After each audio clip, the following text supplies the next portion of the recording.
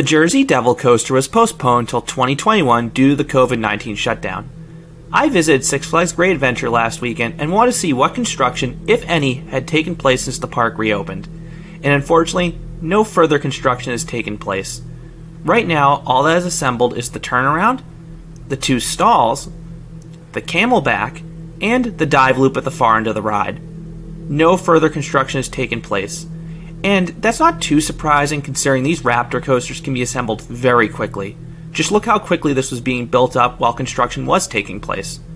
For that reason, there's little concern in my mind this will easily be able to be built up for 2021. I think the most striking thing to me is how this ride is located in the back of the kids area in the far corner of the park.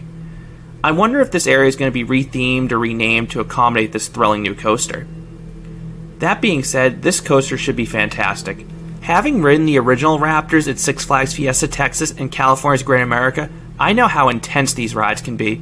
And honestly, I think this could take the crown from El Toro as Six Flags Great Adventure's best attraction. For that reason, I really look forward to riding this in 2021. Hopefully you look forward to riding it as well.